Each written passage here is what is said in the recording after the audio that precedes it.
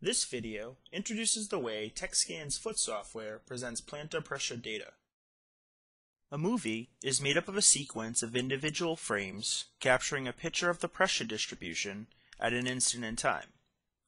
This is similar to a motion picture movie. A TechScan movie can be played continuously forward or backward, or frame by frame. In normal mode, each click on the Next Frame button advances the movie one frame at a time. The status bar at the bottom of the movie window displays the frame count. You have the choice of displaying the frame count or time.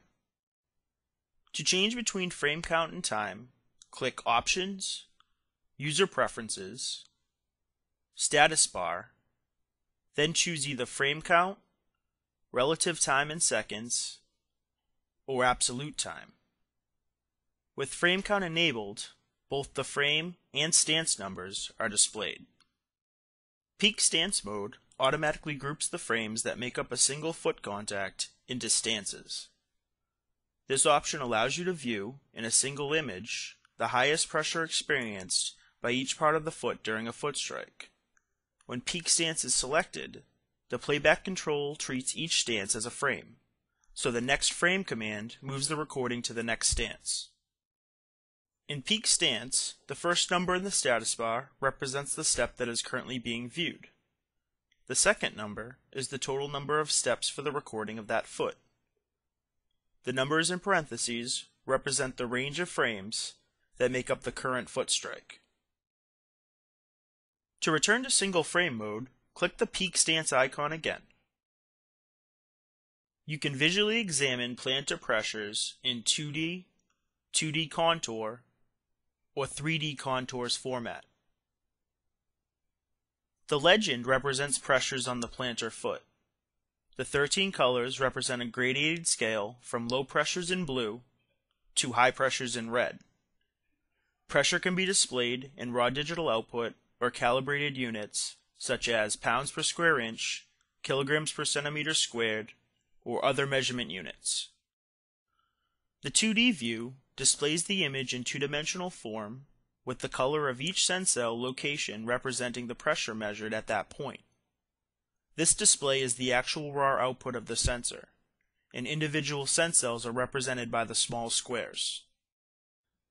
The 2D contours view displays the pressures as a two-dimensional contoured image. The sharp corners of the individual sensors output are smoothed, making the pressure areas look more natural and the boundaries easier to visualize.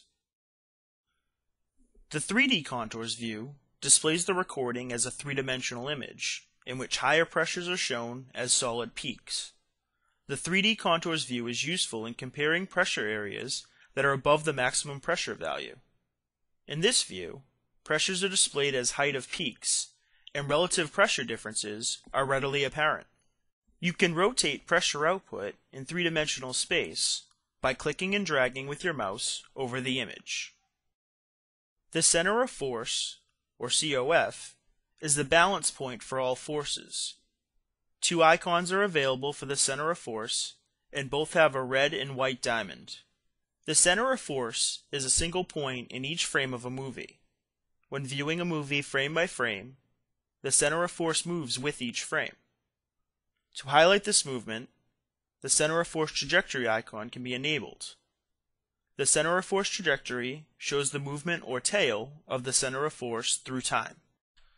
Center of force trajectory features hash marks or notches in the line. These notches represent each frame of the movie. This allows you to easily gauge the subject's center of force movement over time. Longer line length between hash marks indicate faster movement or higher velocity. Shorter line length between hash marks represent slower movement or less velocity.